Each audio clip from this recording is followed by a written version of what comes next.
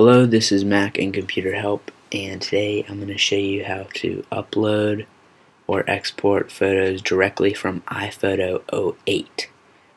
As you may know, in the new iPhoto 09, you can upload photos directly from iPhoto, but there is a plugin for those of you who still may have iPhoto 08. So you don't have to upgrade to upload them directly from iPhoto. To get this plugin, you go to the link in the description and click on Download Facebook Exporter for iPhoto. It'll download, and then you click Continue in the dialog box that comes up. You can read through that if you want. Click Continue, then the license agreement. Click Continue and agree. Click on your hard drive where you're going to install it. Click Install, and then you type in your password, and then it will install it, and then you just click Close.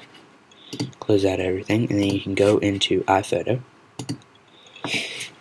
If it's already running, and then you download the plugin, you'll have to restart it. But then you just click on the photos that you want to upload, and I'm going to upload some old screen clippings. Then you just go to File, Export. Under the Facebook tab, then you have all the stuff you need. You can create a new album, put in an existing album. You can name the album uploads from iPhoto, whatever you want. Put descriptions, and to tag people, it's really easy. You just click in the photo and you just name it. So like spotlight, whatever. And when you log in, it'll give you all the information of all your friends, just like in Facebook.